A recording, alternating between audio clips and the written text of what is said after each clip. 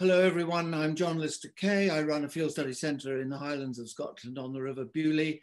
We handle 7,000 Highland school kids every year on environmental education programmes and also 750 adults on field studies programmes. It's a pleasure to be with the Cairngorms Big Nature Weekend tonight. Now, I've put together some images to try and demonstrate where we've been and where we're heading. So, the buzzword is rewilding. We don't use it at Aigas because we use the term restoration ecology instead, because we think that's slightly clearer to people. Unfortunately, rewilding to some people just means bringing back wolves. So restoration ecology is the challenge we all face, rebuilding natural capital for future generations. The best exemplar of the problem that we've got is the original scope of the ancient Caledonian pine forest as identified by the late great Sir Frank Fraser-Darling. And the pale green shows you that it was a very, very extensive forest of bogs and birchwood and alder-carr and native woodland.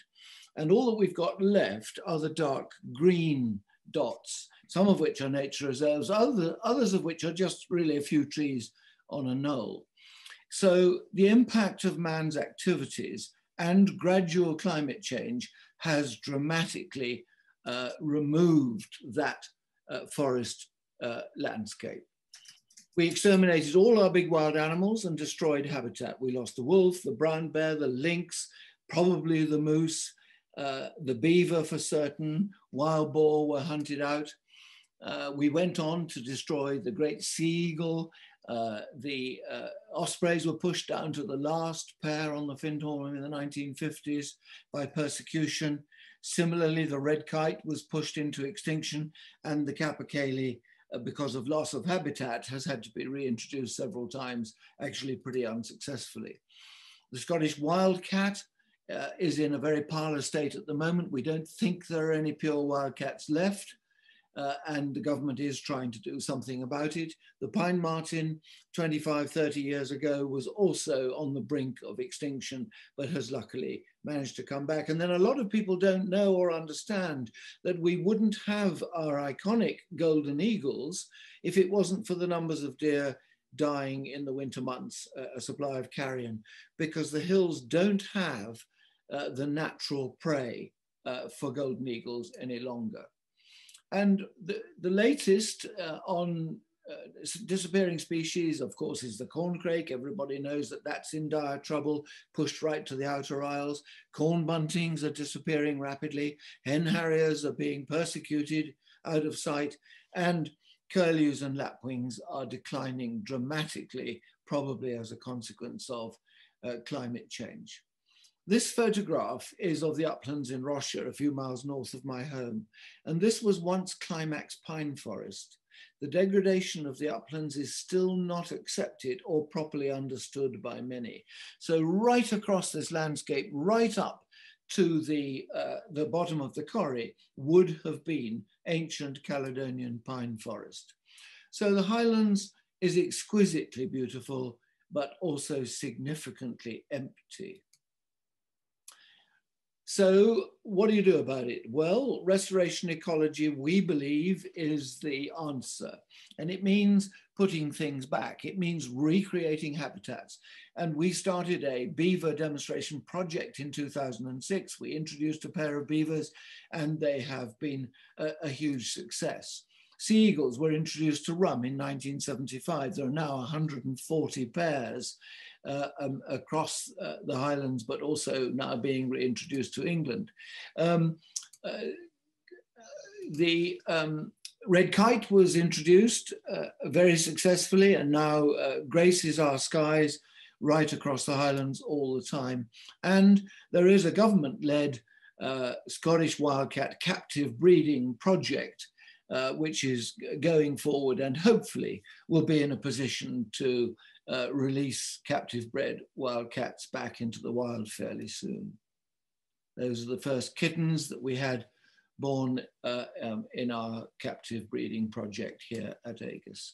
Yet, while these species restoration projects have been successful, the world has continued to inflict terrible damage. And something else is beginning to happen.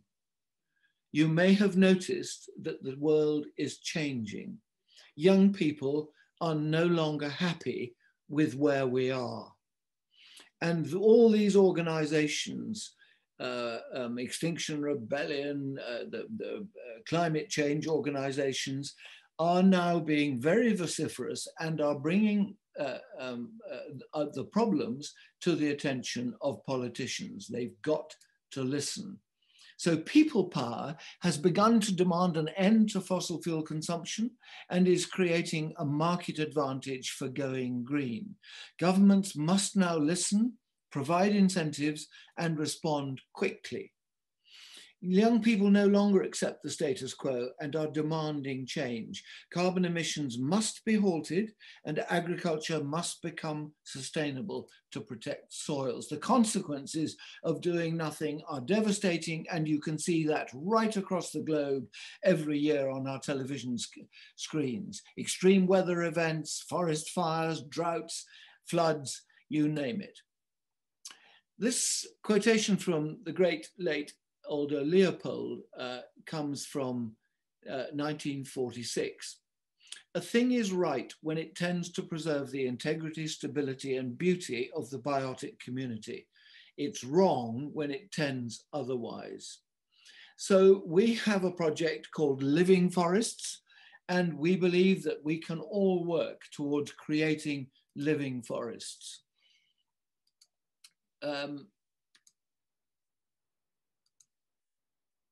The broadleaf deciduous component in all woods needs to be far larger, at least 50%, to create living forests. Intensive tree farms of fast-growing exotic species have dominated our landscapes for 50 years. We need to apply the principles of restoration ecology and living forests to all our woodland plantings. A restoration ecology vision calls for much more woodland, but designed by a living forest culture. Many of Scotland's bare hills could be forested with multi-age class, continuous cover, biodiverse woods, conifer and broadleaf for sensitive commercial use. Deadwood is an essential component of a living forest, especially for saprophytic fungi and the vital process of returning nutrients to the soil, essential for food and habitat for many species of bugs, beetles, and other insects. Because of the overuse of pesticides, we now face an invertebrate crisis. Anybody who keeps bees will know that neonic pesticides used by agriculture are a disaster. And of course, that will affect the whole food chain. Most birds at some stage in their life are dependent upon invertebrates. Wetland is extremely important for biodiversity. Traditional drainage techniques need to be modified to allow wetland to flourish for frogs, for toads, for newts, and for others. And of course, beavers, a keystone species that belong to wetland ecosystems. The Scottish wildcat is our most endangered mammal. Hares, rabbits, voles, and mice are an important part of the wildcat's diet. We need to be sure that those prey species are present in habitat suitable for wildcat. And environmental education should be an essential component of the national curriculum. Starting young is absolutely vital, teaching children to appreciate nature, to understand nature, not to be frightened of it, and to enjoy it. So the challenge for us all is to make it happen. And there's a lovely quote from the great American environmental poet, Gary Snyder: "Stay together, know the flowers, go light." The future is restoration ecology.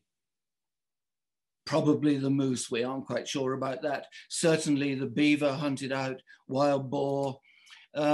We persecuted sea eagles into extinction. We pushed ospreys right down to the last pair on the Findhorn in the 1950s.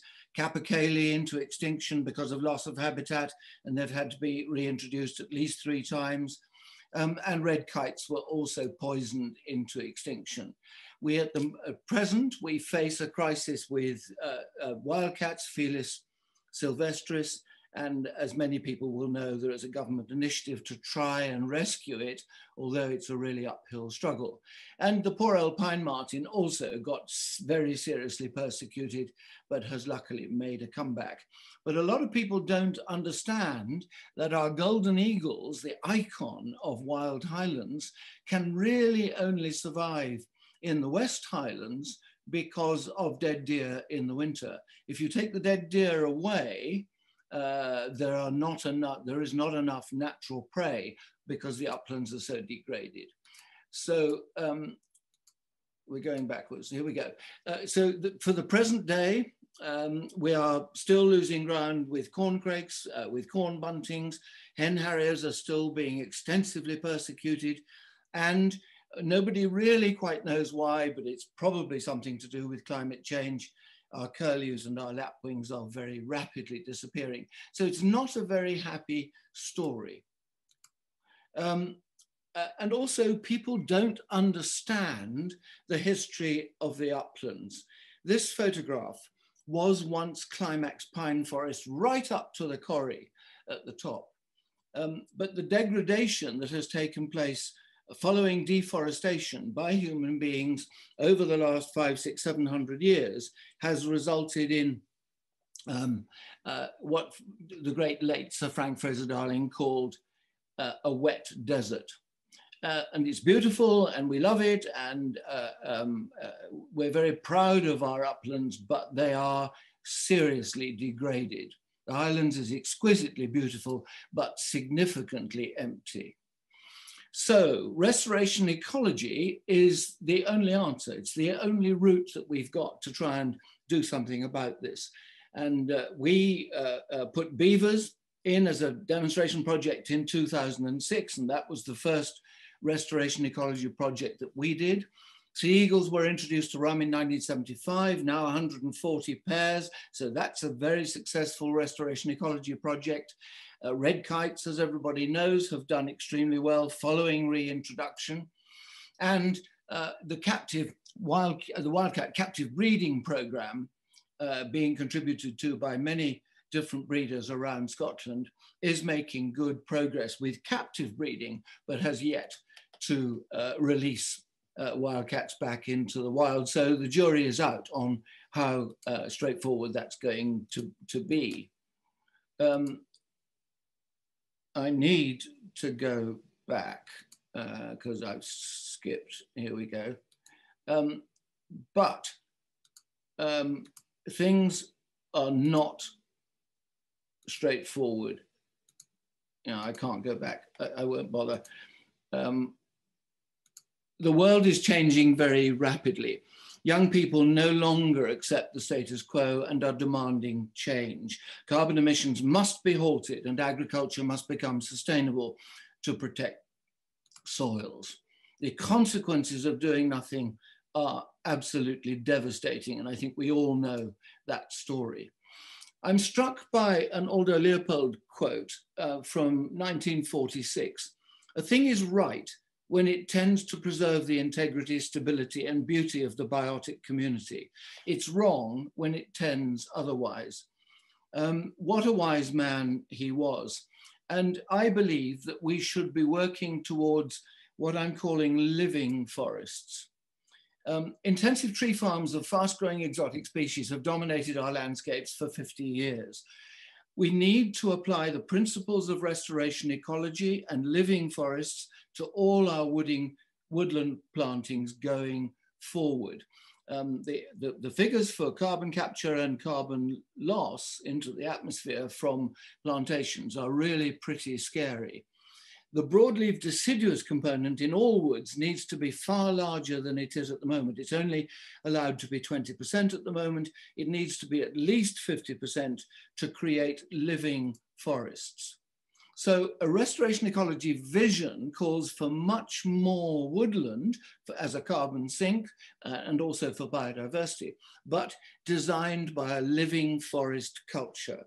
Many of Scotland's bare hills could be forested with multi-age class, continuous cover, biodiverse woods, conifer and broadleaf for sensitive commercial use. Deadwood is an essential component of a living forest, and it's one that we've ignored in Scotland for a very long time. Especially, it's important for saprophytic fungi and the vital process of returning nutrients to the soils. Essential food and habitat for many species of bugs, beetles, and other insects in Deadwood. But because of the overuse of pesticides, we now face an invertebrate crisis, and anybody who keeps bees will know all about that. And of course, an invertebrate crisis means a crisis for birds and for other species. Wetland is extremely important for biodiversity. That can't be overemphasized. Traditional drainage techniques need to be modified to allow wetland to flourish for frogs, for toads, for newts, and of course, birds.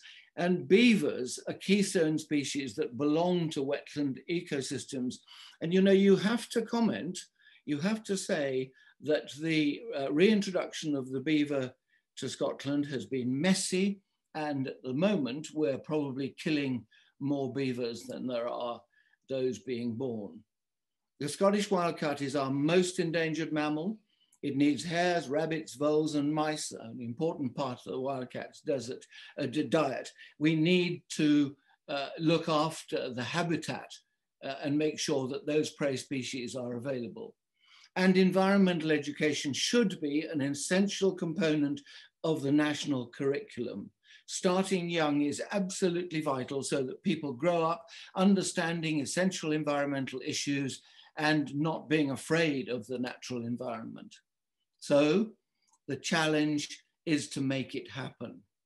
Lovely quote from Gary Snyder: "Stay together, know the flowers, go light." The new dawn is restoration ecology. Thank you very much. Thank you very much, John. That got us off to a great start. I'm now going to hand over to Helen Todd, who's from Ramblers Scotland, and who's going to give some of her thoughts. Thank you very much, Deborah. Can you hear me okay? Yeah, good. Right, well, how do I follow that? Yes, I'm from Ramblers Scotland, and I'm not going to tell you all how great it is to be active outdoors, active in nature, because I'm sure you already know, you're already converted. And now science is catching up as well. We're getting more and more evidence of this, and it's Mental Health Awareness Week, so it's worth looking at all of this relevant research that's been published in the last few years. And it seems that just being in nature beats depression, reduces stress, it's beneficial for the heart, and it even strengthens our immune system and our resilience against viruses, which could come in handy. Now, you know, you're probably all outdoorsy folk, and this might sound like the bleeding obvious to you, but demonstrating the value of nature for people is a very persuasive public health message, and it's very important. So we clearly need nature, but nature also needs us. Well, how do you learn to care about nature and the environment if you never go there? You might watch Spring Watch at Mar Lodge on TV, but if you've never smelt a Caledonian pine wood or heard the first cuckoo in spring, are you going to be personally motivated to protect nature? Now, as John has said, nature is in peril. We need people to care and to fight for it. And how do we bring people on board? Obviously, education, as John has said, is phenomenally important, but I think outdoor recreation also offers a way in. Now, last summer, we all saw pictures of mayhem caused by some visitors in the Cairngorms and elsewhere, litters, abandoned tents, fires. But as well as all the challenges this brought, there were also many positives to take away and work with. So firstly, as a positive, the government has now realised they need to properly fund the infrastructure to cope with these visitors and the education on responsible behaviour too. But secondly, so many of the people we saw camping, walking, cycling were new to the outdoors, and often they were young. Now, I took great comfort from the Cairngorms Rangers report to the board, which said that the majority of the behaviour, the bad behaviour they saw, was done through ignorance, not malice. And I thought that was so important. People just didn't know they were not doing the right thing. So what an opportunity we now have to engage with these people and engage them with nature, and to capitalise on their new interest in outdoor recreation. We can support them to do the right thing. And there already are some great initiatives, the John Muir Award, the Ramblers Own Out There Award, Duke of Edinburgh's, and so on. But let's extend the hand of welcome to a new generation. And wouldn't it be great if this horrendous pandemic and all these lockdowns gave birth to something positive for nature? Start here. Steve is joining us from Trees for Life. Hello, can you hear me? Great, thanks, Steve. Yeah. Okay. Thanks. I'm Steve. I'm the CEO of Trees for Life, and I've been asked to speak for just a couple of minutes about whether rewilding and repeopling places like the Highlands can go together. So let me see if I can get this to work. That would be good, wouldn't it? There we go. So very quick, what is rewilding? For me, a very simple definition is it's about working with nature so landscapes can recover. Lots of other detail behind that, including the sort of science behind restoration ecology. But for me, rewilding is really changing the way we work and think about nature. And what is repeopling? It's enabling people to come back to an area where perhaps there were many more in previous times. And the big question for rewilding is, can the two work together? Can we get more people living and working in these remote rural communities that we all really love as a result of rewilding? Big issue for our part of Scotland because of history, because of the Highland clearances where we saw massive falls in population because of large landowners essentially moving people away from the land over a very long period of time. So it's an issue of concern because of that history that goes with the Highlands. And of course, our population in the Highlands remains low. It's not a very densely populated area. So again, it's of concern when things change, that could the changes caused by rewilding result in a lower population? That's one of the big concerns that people come up with regularly. Again, if you look at our part of the world up here, we are very low in population. You know, some areas of Scandinavia are just as sparsely populated as we are in the Highlands. So that's an issue. That's a thing that constantly comes up when you talk about rewilding, a fear that rewilding will cause the population in our part of the world to fall even further. And there seem to be kind of two viewpoints about rewilding. The first viewpoint is rewilding is just another Highland clearance. You know, rich people are buying estates, they're rewilding them, and traditional jobs are going as a result of that. The other viewpoint, which is the one I subscribe to, is that actually rewilding can enable people to come back to the Highlands and to the remote rural areas because it creates nature-based jobs, increases employment in remote rural areas as opposed to reducing employment. What's the evidence for that? Well, a typical grouse moor employs about 3.5 staff, and that's a figure from the Game and Wildlife Trust. And there are about 1,300 paid jobs in deer stalking in Scotland. So not that many jobs in those sort of traditional sort of land management areas.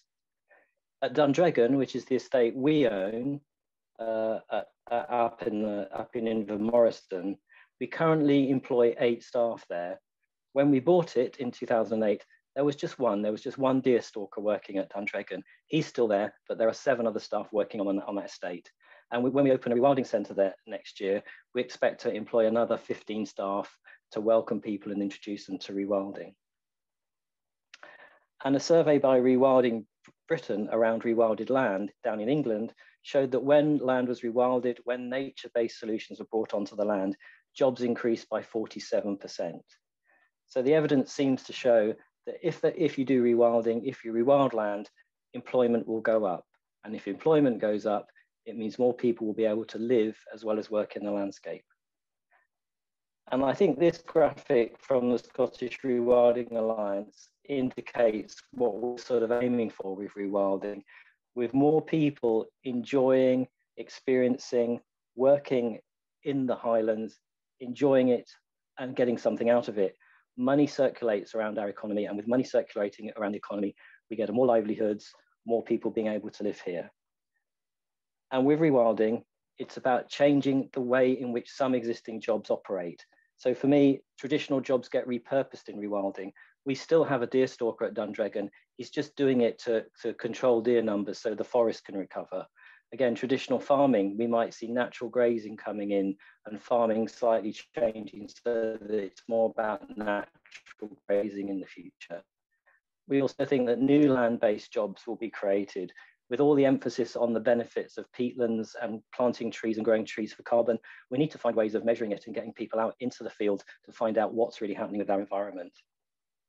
We also think that rewilding helps to create more nature-based businesses, such as sustainable timber use, rather than just chopping all the trees down, sending them out to the big smoke machine out near Inverness, actually doing higher value work with our timber so that we can get more value from it. And then of course, the big thing is around nature-based tourism and how that grows so that more people can actually get closer to nature, do the sort of things that John does out so well at Aigas, but many, many more people getting involved in that. So although there are legitimate concerns about changes to traditional jobs, we feel that with rewilding, there's enough evidence to show that there will be more jobs, more livelihoods, and therefore more people being able to live in the wonderful Highlands. And I'm going to hand back to Deborah. Many thanks, Steve. I'm sure we'll get lots of questions about the rewilding, repeopling. But before we head to questions, I'm going to hand over to Lauren. Lauren MacCallum. Thanks, Deborah. Excellent. Hi, Lauren. Hi, everyone. I'm sorry if I seem slightly distracted. I just got news. I've just become an auntie for the first time, literally about a few minutes ago. So, so I'm very happy, and I think it sets a nice, conversation about what world my nephew's coming into. So yeah, that's some good news to just receive a couple of minutes ago. But my name is Lauren MacCallum, and I'm an activist, broadcaster and author. I am general manager of Protect Our Winters UK, and Protect Our Winters UK is a climate change action charity that looks to inspire and equip the outdoor community and outdoor industry to take meaningful action to address the climate crisis. So that's what I do at my daily job. And it's really about harnessing the passion and the influence of the outdoor community and really and the industry, and using that so we can support ambitious climate policy and help protect the outdoors and protect our winters. I'm really interested to speak with you all tonight, and personally, my take on this is that, you know, the climate crisis is a connection crisis. It's what happens, and it's a result of a disconnection between ourselves, our land, and arguably each other.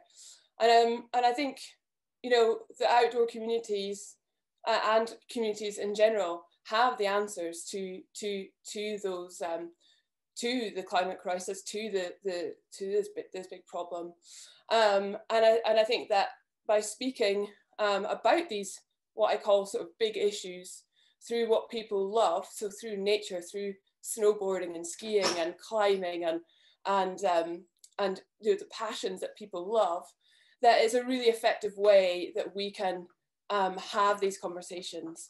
And so again, looking forward to unpacking that with you as well. So yeah, I was given 2 minutes to introduce myself, and yeah, thanks very much for having me along. Thanks very much, Lauren. So that's our panel.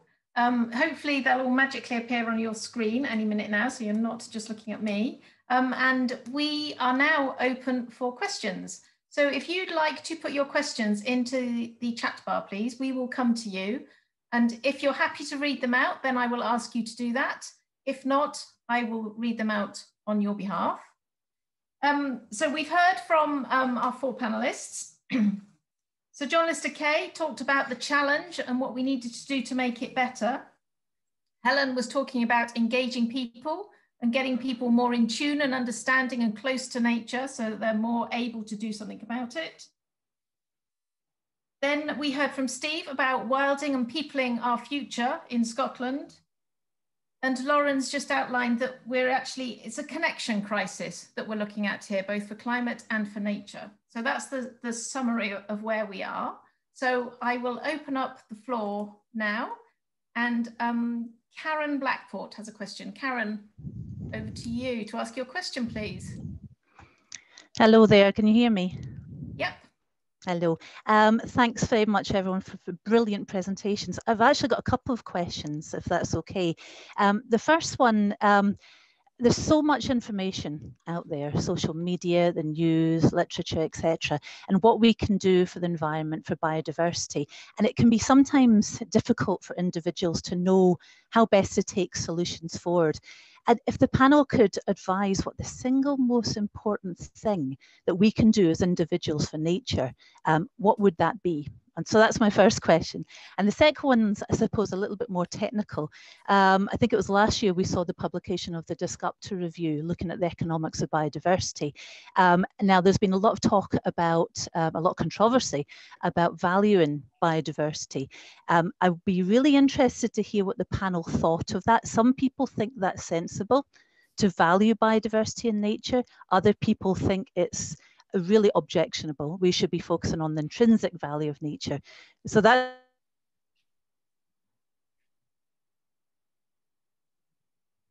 Right, okay, I think we got the gist, Karen. Thank you very much. There's two parts to that question, and I'll come to each of the panelists briefly so you can all answer it, please. What's the single most important thing that an individual can do? And is the idea of valuing nature a good one or not? So John, shall we start with you? Is that all right? Yeah, very happy.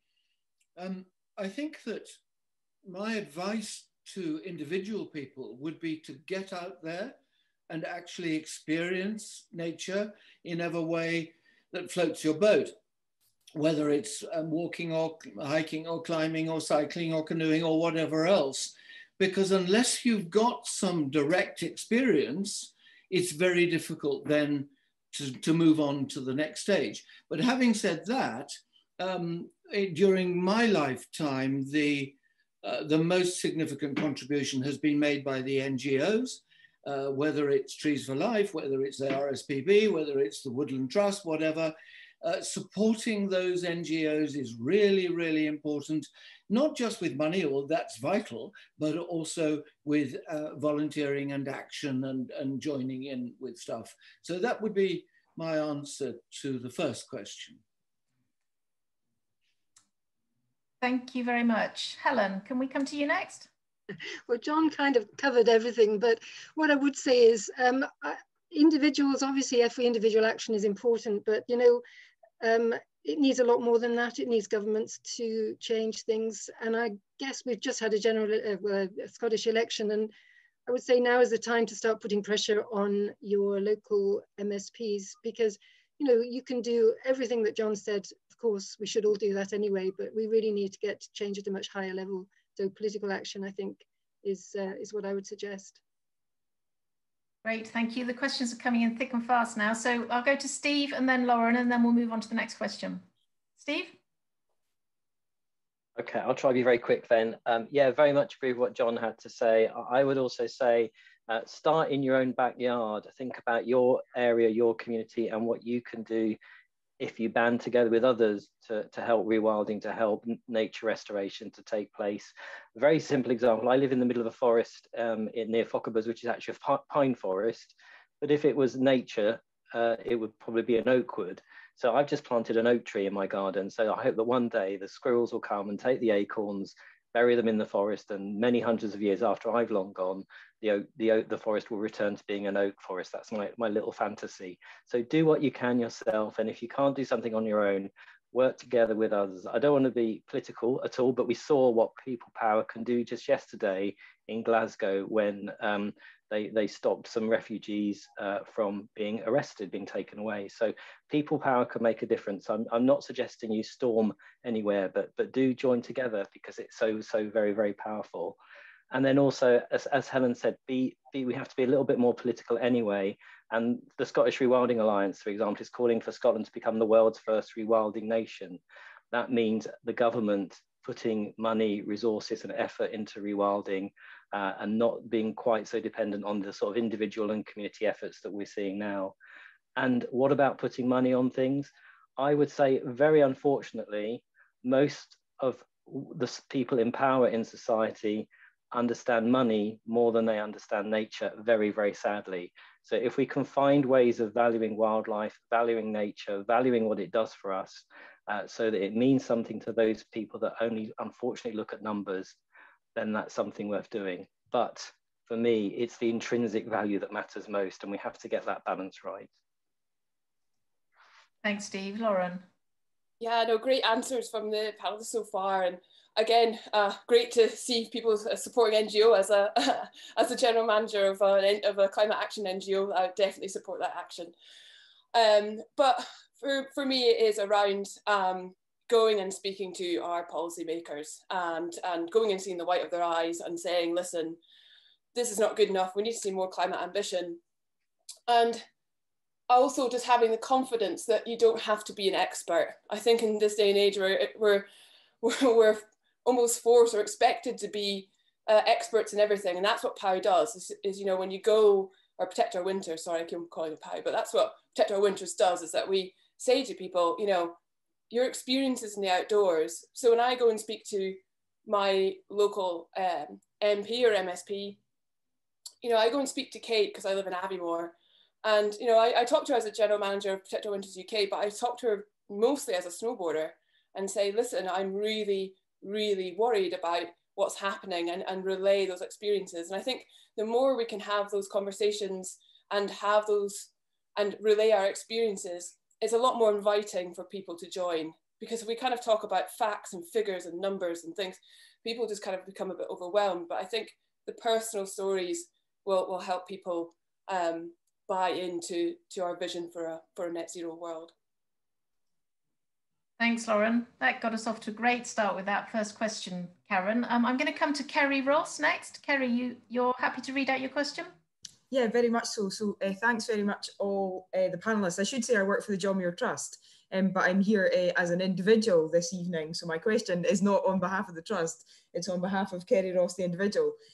But I guess the question was, so should say I live in the Highlands and was, Perthshire, sorry, and was very aware that the people visiting Schiehallion as one of the honeypots, shall we say, of the Munro areas last summer was not just, or were not just young individuals. So picking up on Sir John's point and Helen's point about responsible access and about how we engage the young generation. So delighted to hear it's coming into the curriculum, and also the work that Sir John does, and also the work that we do through the John Muir Award, but really aware that it's not just people that are at school age that are visiting the Highlands and wild land for the first time. So what role, I mean, I think we're all aware of what role we hold in terms of making people aware of how important it is to access those wild places in a responsible manner. But what role do the panelists feel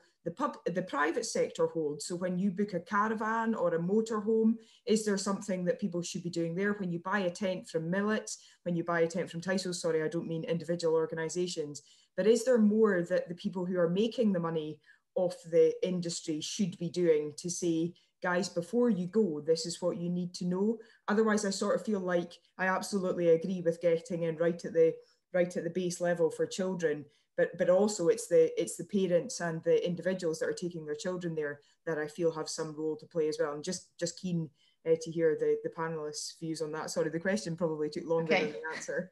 Okay, thanks, Kerry. I'll come to John first, and then Helen perhaps again.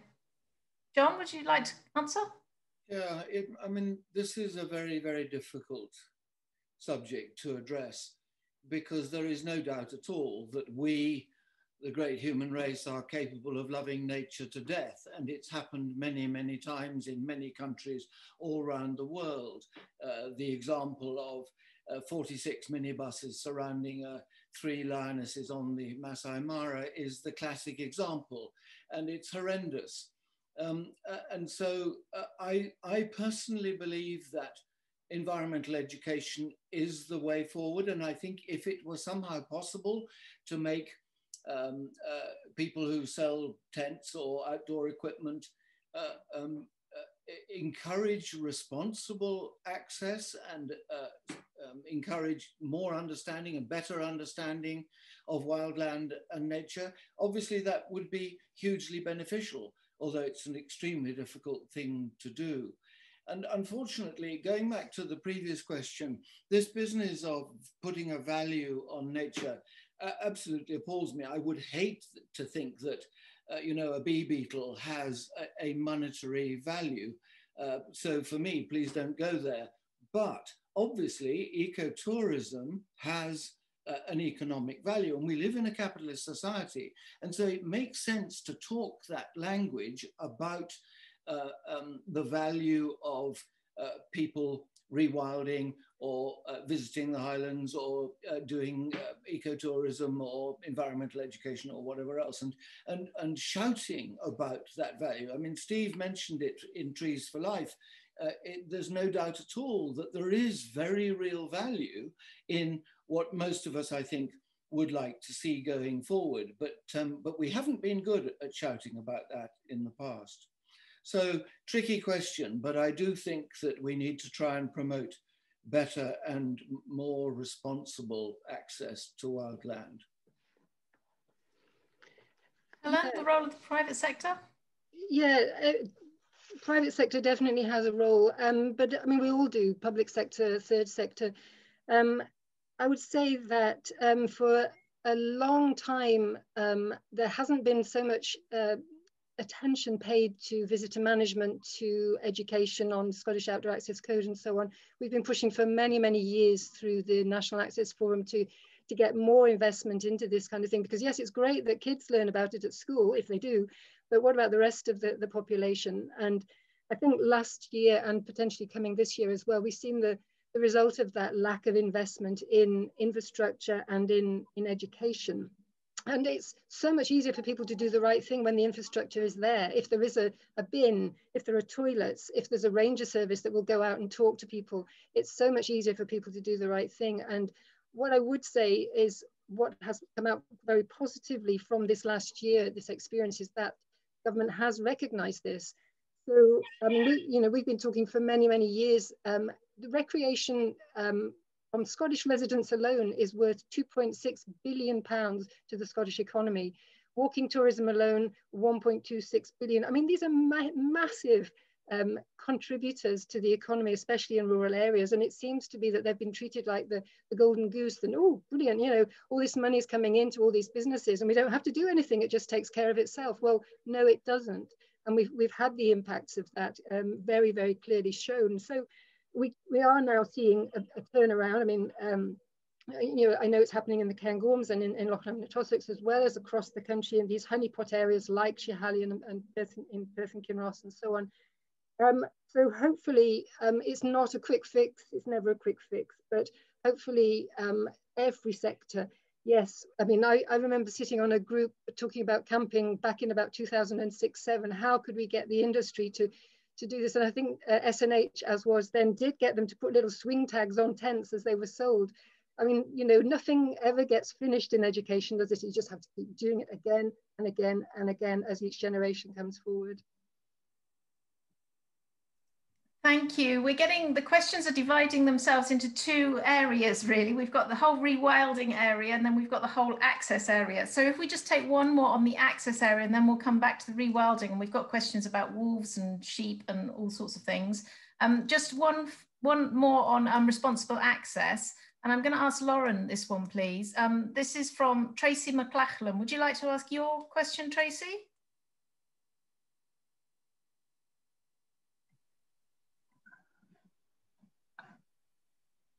Hello. Hi.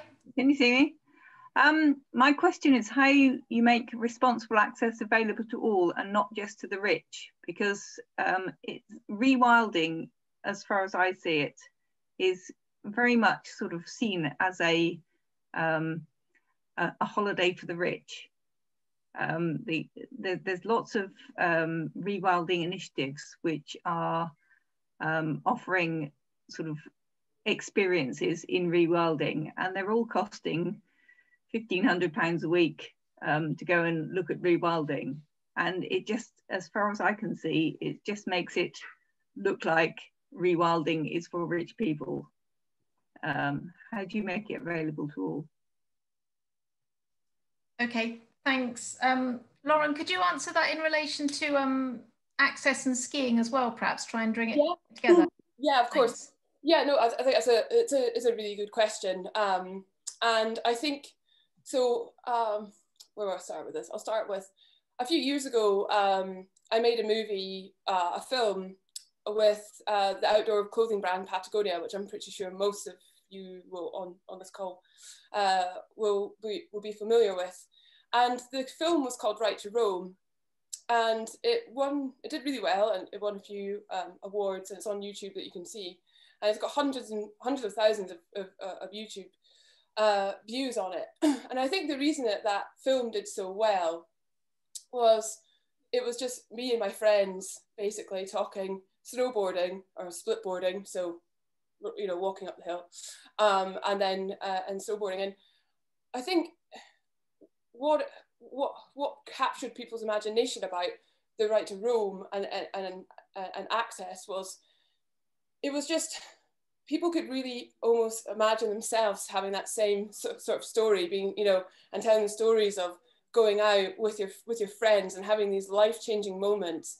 And you know, those days where you get lost off the back of Cairngorm, and you know, then you all kind of squabble about it, and then you know, have a pint at the Old Bridge Inn and have a laugh about it. And I think it's, yeah, so I think that's kind of using the brands and getting out to the masses, you know, like through how people want to be you know, talked to as well. You know, YouTube's obviously a good resource. So I think telling stories and almost talking about how amazing our access law is, and how that's open to everyone.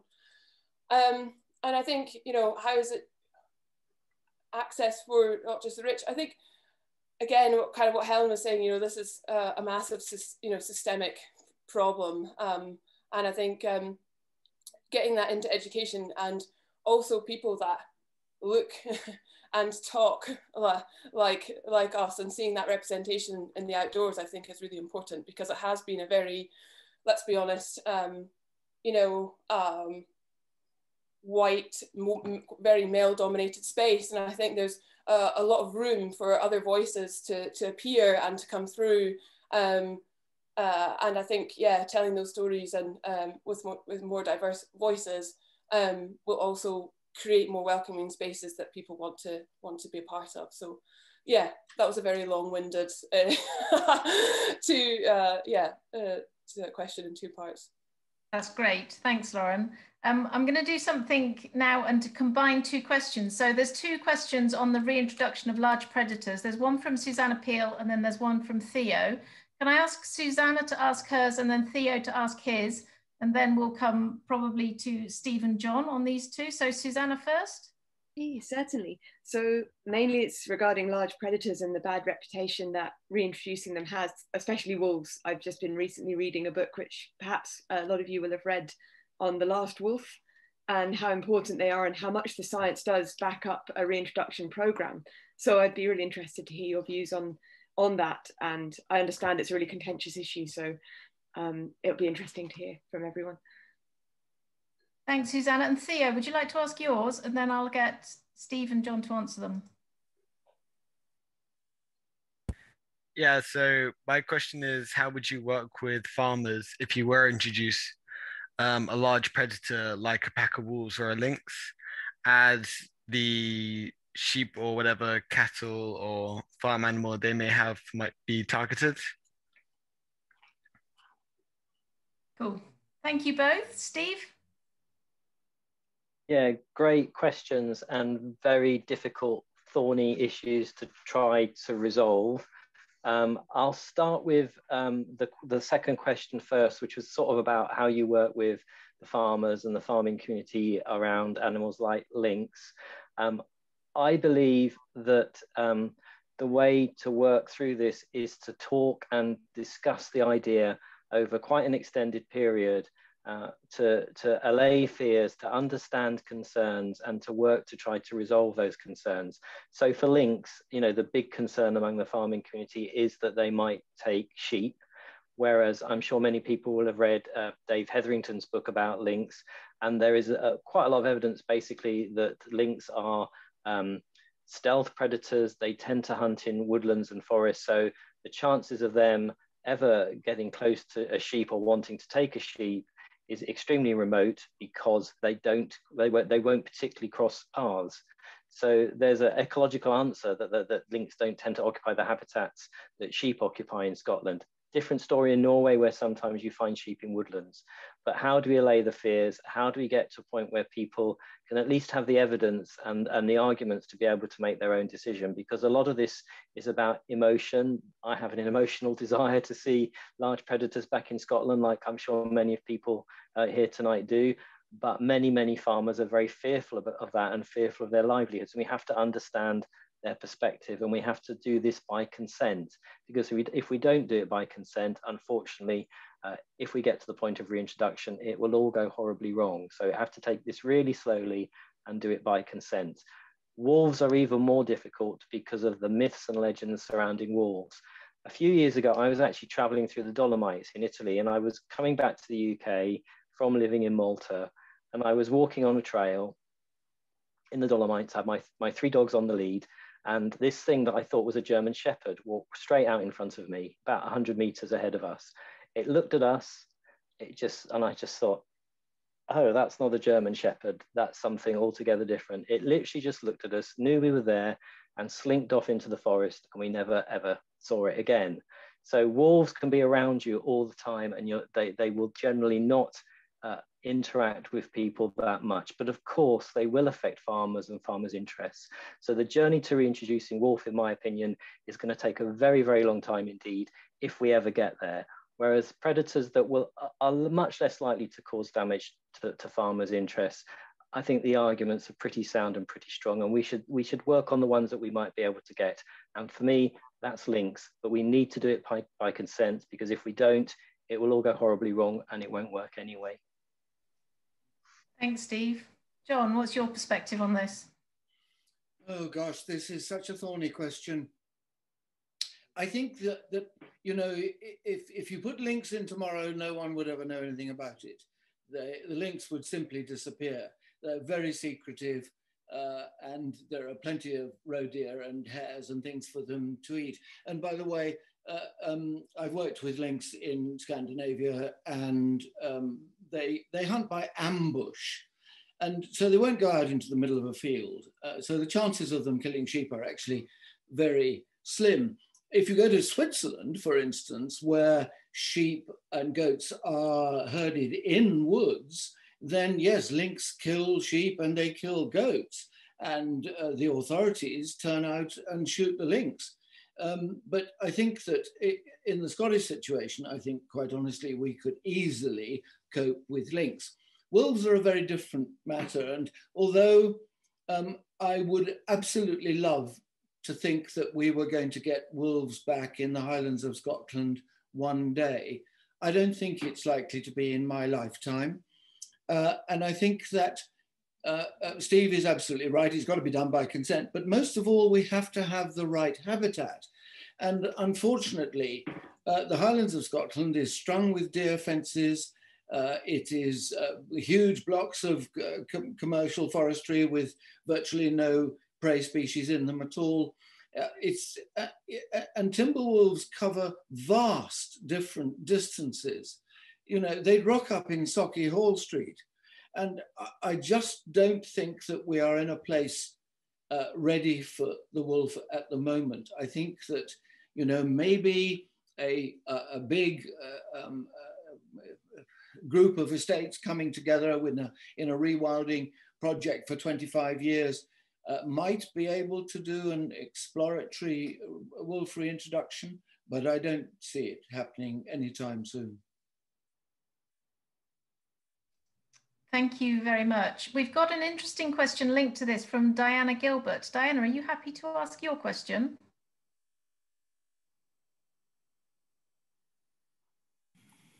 Okay, if it makes sense. Basically, I was involved in or joined in the Oikos, Norwegian Oikos meeting last week, and there was a very eloquent talk from John Linnell about how the Utmark philosophy in Norway of basically living with wildlife and all the top predators is being eroded by much greater sort of building of huts and etc. But how they really needed to get it back.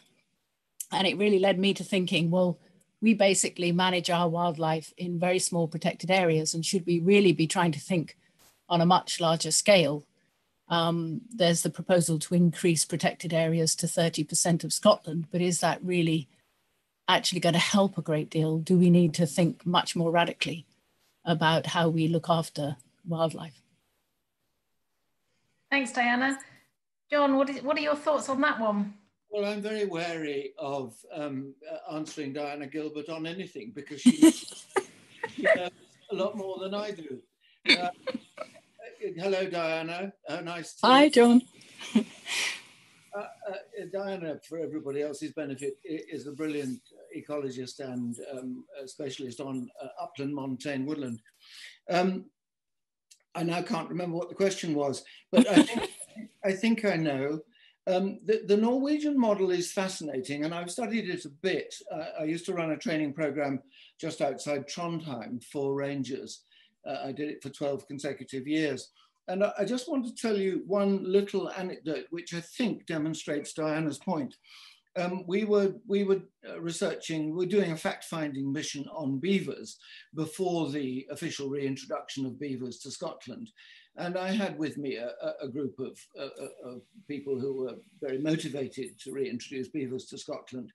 And we went up to a very small field farm, right at the head of a field, right up in the mountains. And as we arrived there, we could see straight away that he had beavers on his land, because you could see the tree felling on the stream and so on. And we went through to the farmhouse, and I said to him, once we'd done introductions, I said, I see you have beavers on your stream. And he said, oh, yeah, we have the beaver. Yeah, he lives there. And I thought, that's a hell of a good start. And then I said, and what do you do when he's a nuisance to you and he fells your apple trees? And he said, oh, well, then we shoot him and we eat him and we make a hat for the wife. And I said, oh, gosh, I see. Yes, that's quite a radical solution. But a moment ago, you said he lives there. Are you entirely happy for him to live there? Oh, yeah. The beaver, he belongs there. And I was very taken by that, because here was a farmer who was capable of experiencing damage or disruption or something by beavers, but he completely accepted that they belonged there. They were part of his native wildlife, and he liked that. And I think that is, Diana's touched on that, there's an attitude of mind in some parts of Scandinavia, particularly actually in the north of Norway and in Sweden and Finland, that wildlife is accepted. Wolves are accepted, bears are accepted, beavers certainly accepted, and we aren't there. Our general population has not accepted wildlife in that way. The general population doesn't believe that these things belong in our landscapes. And that's where we've got to go. And Diana is right in being concerned about people simply taking wildness over for recreation purposes without properly understanding that wildlife has to have a right to be there too. Thank you very much. This links to a couple of questions that we've had on the role of government in this. So we've got one question from Nervid. I'm sorry if I haven't pronounced that quite right, and one from Alistair as well. So would you both like to ask your question? Nervid, would you like to ask yours? Yeah, sure. I just wanted to know how engaged anyone in the Scottish Government is in these discussions, and some of the very forward-looking ideas. That there's so much care and thought and creativity in Scotland just now. It's bursting all over the place about this. How much are the Scottish Government engaged? And if so, who in the Scottish Government is engaged? Okay, thank you. And I'm just going to ask Alistair to ask his as well, because it's linked. Okay, thanks. How do you evaluate the contribution of forestry and land Scotland to restoration ecology, and what needs to change? I'm actually involved with a community woodland in Loch Goyle, Argyll, and we've just leased that woodland, 64 hectares from FLS, but we're surrounded. I mean, this is a fragment of Scotland's temperate rainforest, some Atlantic oaks and so on, but we're surrounded by Sitka spruce. So all the time we're having to remove these Sitka spruce saplings as they appear in our woodland. So what do you think? Great, thank you. I'm going to start with Helen, because Helen mentioned talking to government and politicians, and then I'm going to go on to Steve. So Helen, you're first. Okay, just a couple of quick points. In my experience with the government, they definitely get the public health message, but the other side of things, the nature side of things, is a bit more of a challenge. What I would say is Mr. Ewing, who has been in the past in charge of obviously forestry, agriculture and so forth, when he got the tourism brief, I saw a very different side from him, because suddenly he was working in a sector where he was able to give money into people he was working with across the sector, and he was incredibly efficient. But yes, perhaps that's enough said on that one. Forestry and Land Scotland, yes, they could do a lot more to support, in my sector, could do a lot more to support recreation. I know that's not quite what you asked about, Alistair, but they say in their strategy they want to be the #1 sort of provider for tourism and so on, and they have some fantastic people working for them, but there's always a bit of foot dragging. I mean, for example, we know that for years informal campsites have been disappearing, and that's why people are ending up camping at the side of the road. So wouldn't it be great if Forestry and Land Scotland started developing more campsites for people at low cost? And the other thing, camper vans. I know last year they did run a very small little pilot scheme to see how camper vans could be incorporated into their forest. They've got all these estates. It would be lovely if they were a lot more proactive and really supported recreation, because I think that the problem is that they're forestry, that's what they do.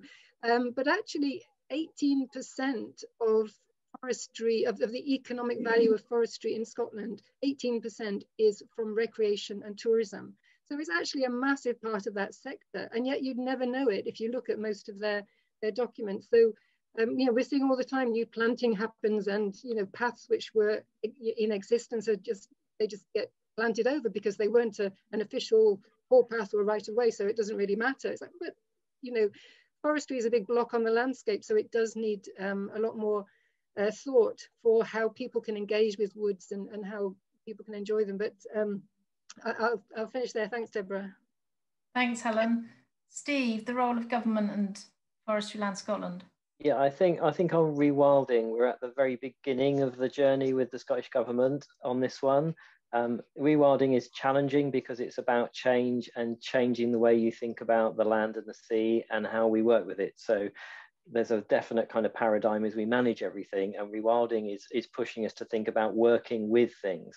And that's a real challenge for most humans, and it's a definite challenge for the Scottish Government at the moment. But there is some bright light around. So just before the current Parliament dissolved, we had a motion put forward by Gail Ross, SNP, MSP, supporting the idea of a rewilding nation.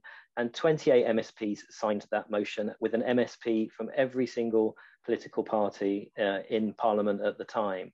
And we're probably going to run that again with the Greens to see what the new Parliament looks like. And we think we're at a bit of a crossroads. If Scottish Government wants to help to solve the climate crisis, and that's a very definite ambition of the Scottish Government, and the problems that we're facing now with biodiversity, things like rewilding, ecological restoration can help with both and with human well-being as well. And I think it's our job as kind of NGOs and as the public at large to say, actually, we want to see this change. We want to see a better relationship with the natural world. And ScotGov, we'd like you to lead the way. But that's going to take quite a lot of work to get there, I feel, and we're just at the very start of the process.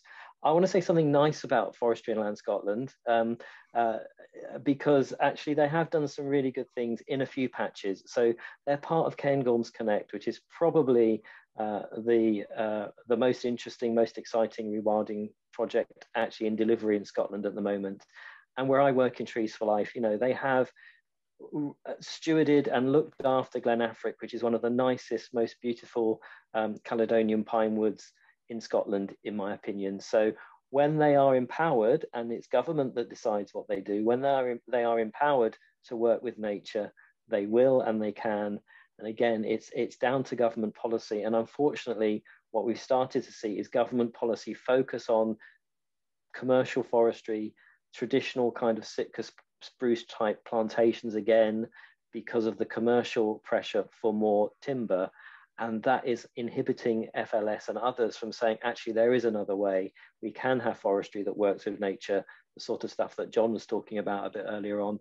That's where we need to go. But again, the government are their masters, and they will follow what the government tells them to do. So it's down to people like us, everybody here tonight, to persuade ScotGov to work with nature, not against it. Deborah, could I just come in very quickly? Yes. I really believe that what I want to say is watch this space, because the evidence coming out of Harvard in the early 2000s is that native woodland captures and retains carbon far more efficiently than commercial plantation. And I think that as the climate change argument gets really hot, I think that we are going to see dramatic changes in forestry practice. And I think that what used to be the Forestry Commission, I can never get hold of its right name now, I think is going to be, whether it's kicking and screaming because of the industry demands or not, we are going to see real change in the forestry industry towards more native woodland, and it's long overdue. Okay, thank you very much. I'm going to go to Julian St. Clair now, who's got a question about careers. Julian, would you like to ask your question? I'm going to add a little bit onto it rather cheekily. So if you could ask it, and then I'll add a bit on. Yes, of course. I hope you can hear me all right. Yep. So I've been volunteering with the RSPB for like 5 years now, and sort of looking at studying things like wildlife conservation and countryside management at college, to give you a sort of brief idea. And over the last couple of years, I've been hearing a lot about various rewilding projects, in particular Cairngorms Connect, and thought I'd take this opportunity to ask you people who are so involved in this area if you had any advice of potential ways to continue and move forwards in this area, because currently, at least in my thinking, this would be an area that I would love to take forwards as far as I can, really. And if I can do it if I can involve myself in this area in such a way that it gives me money so I can afford to keep on doing it as much as possible, that would be my goal. So thank you for any input that you can have on this. Great, thank you, Julian. So I'm going to ask Steve, because Steve is mentioned how the Trees for Life were tackling this. But then once Steve's answered, I'd like to ask Lauren the same question, but in terms of snow sports and getting into outdoors. So we could come to Lauren afterwards, after Steve, perhaps. Yeah, that's a really good question. Getting into conservation rewilding is a long slog, I'm afraid. And I think many of us that work in it have been through it. But it's a career worth pursuing. So Julian, please pursue it, because I think you sound really passionate about it, and passion is 90% of what you need in conservation and in rewilding. Because if you don't have the passion, I think it's probably quite soon you'll be quite demoralized by everything, because it's such a hard slog. So please keep going.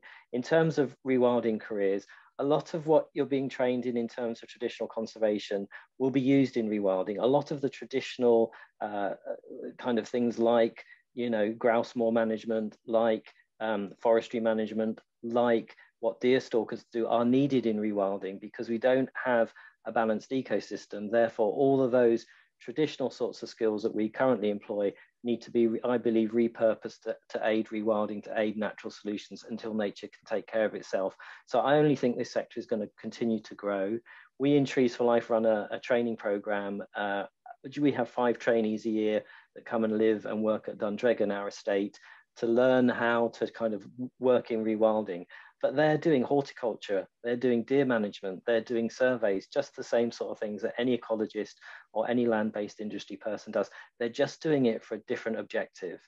And that's the thing that we need to get across, is we're working to different objectives in rewilding, to the traditional land management ones, and even the traditional conservation ones, trying to get to a point where nature can begin to take care of itself.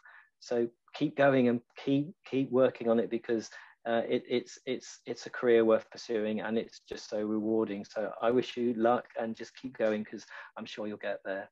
But think about what you've learned and what you know, and how to apply that to rewilding, and just working to different objectives. Oh, that was a lovely answer, Steve. And I think yeah, I mean, again, I guess, so on conservation I can't really help with, but in terms of getting a job at NGOs and things, I mean, we just recently went out for a marketing manager, and we had 172 applications for one job.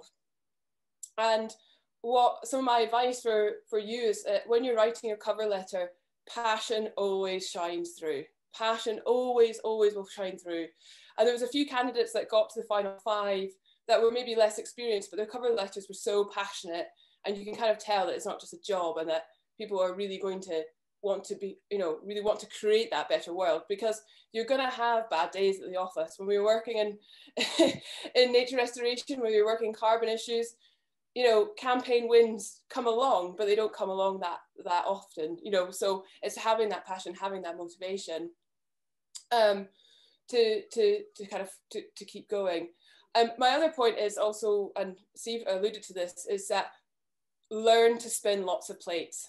If you kind of go in and have quite a rigid idea of what you kind of want to achieve, I think being able to be flexible and wear many hats, especially in the outdoor industry, is very, very, very important. So yeah, be prepared to be thrown in at the deep end and wear several hats. Thank you. We've still got a few questions to go, but I'd like to kind of ask a catch-all question of each member of the panel in terms of and try and tie some of them together. In terms of what panelists is your vision for the future, given we are where we are? What would you like to see happen in the future going forward, given where we are today? And I'll ask all of you that, perhaps, and if you could manage to weave into that a bit about beavers and a bit about woodland management, that would be all the better, but don't feel the need to if you don't want to. Can I start with you, Sir John? Oh dear, yes, all right. A very long time ago, when I first became interested in conservation as a teenager, really it was in its infancy, it was embryonic. And then in the 1960s and 70s, the outdoor movement, the environmental movement, came from the United States across to Britain and caught on here. And suddenly people started joining the RSPB and the Wildlife Trusts, and we saw exponential growth, particularly in the big popular charities like RSPB. It went from being a small bird club to being a really powerful membership-driven NGO within the space of about 20 years. And I thought that was going to make a huge difference. But in reality, it hasn't. I mean, the RSPB is a great organization. I'm a vice president. I'm very proud of having worked for RSPB for many years, but it has produced beautiful nature reserves, and it's got a wonderful magazine. It reaches an awful lot of people, but the reality is that nature has continued to be stressed and to decline.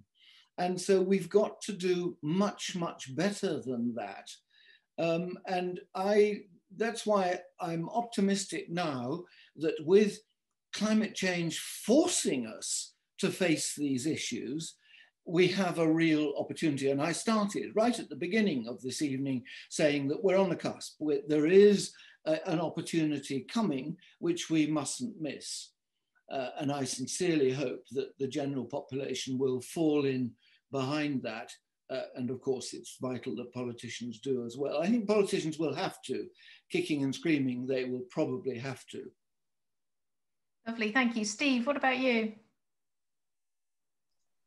Yeah, I think John's absolutely right. Although there's been some amazing NGOs and they've done some amazing work, somehow we've still failed really, because biodiversity is in more of a crisis now than, you know, I'm in my 50s and it's still in crisis, and it was in crisis when I was growing up as a teenager, as far as I remember. And I'm sure John would experience is even more compelling on that level. So the answer for me is more, better and different. You know, we have to do things differently because the current model isn't really working. Protected areas have their place, but we have to work in a much bigger scale, on a much wider landscape to see the improvements that we're wanting to see.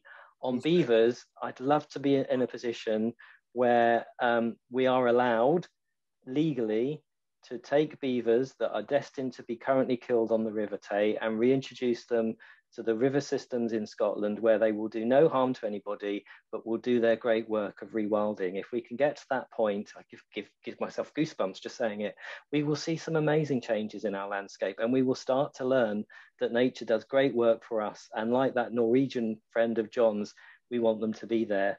And on woodland management, to get to a point in an organisation like Trees for Life where we can actually allow the woodlands to regenerate on their own and do what they want to do, rather than to have to plant the start of the process to do some planting in the future, to get to the place where we get natural regeneration of woodlands, because the landscape is moving and the landscape is changing. There are enough seed sources out there for it to look after itself.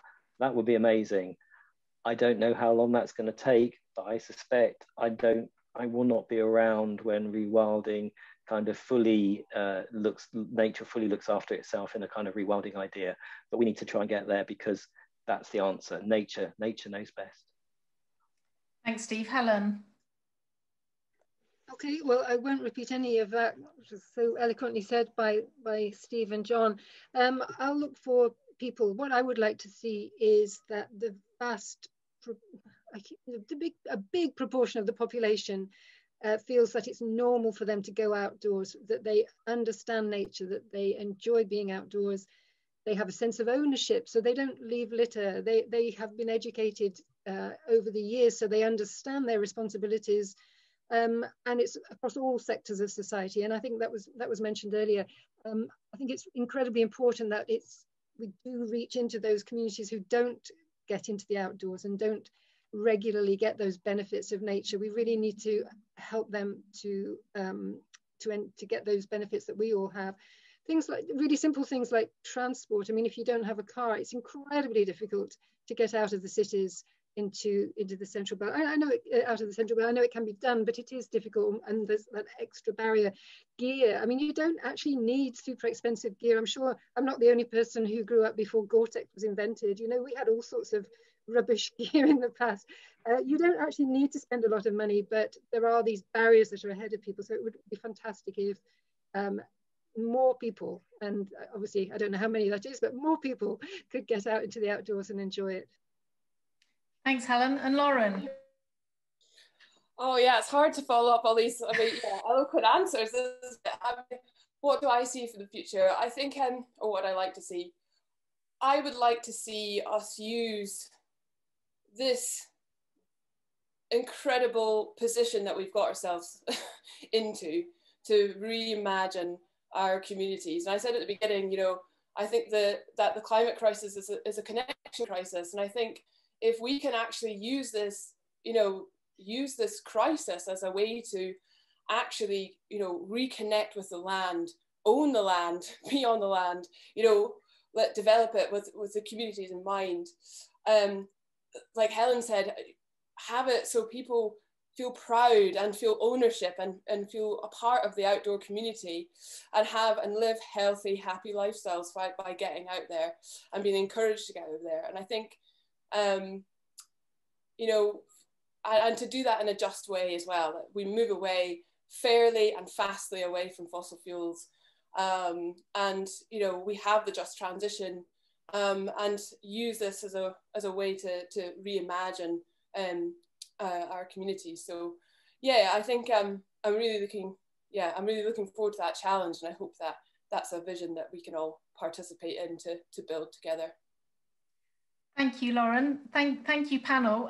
Just before I hand back to Grant, I just wanted to bring that together really to say that we've recognised that we're at a junction, and Lauren put that very, very well just now, and where we need to reset our relationship with nature, whether we go down the Norwegian route of doing that or whether we find our own route for doing that. But we do need to value our nature and recognise that nature has a place in our world alongside us, but at the same time enable others to do that as well and to take care.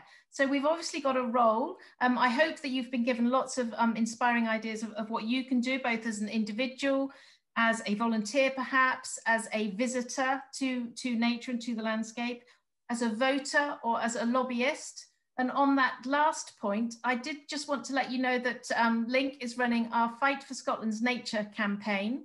And on Thursday next week, we're launching a new action, and we're asking for legally binding targets to protect nature. We've got ambitious climate targets that are helping us move towards net zero, but we've not got an equivalent to nature. So we're asking the government to sign up to that and to put nature targets into action. So keep an eye on our website and help us get that message across to government that we need targets for nature too.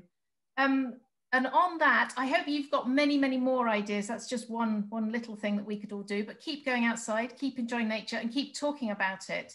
Talk to all your friends about what we need to do and how we can do our best to protect it. I'm going to hand over back to Grant now to say thank you. Thanks, Deborah. And no, it's great. And thanks for all your questions tonight. It's been excellent to hear the debate and all the answers from our panelists as well. One thing I would just say is that I suppose all that we've discussed tonight is exactly what the Cairngorms National Park's here to do. It's 4,500 square kilometres. It's absolutely working at that landscape scale and trying to make sure that all these things can come together and these debates can happen, which is why we have things like the Cairngorms Nature Big Weekend. So a massive thank you to all our panelists for their contributions tonight, and thanks to all the questions and for you attending this evening on a Saturday evening. There are lots of things to do, to listen to see on the Cairngorms Nature Big Weekend website. But thanks once again to you all, and I hope you all have a good weekend.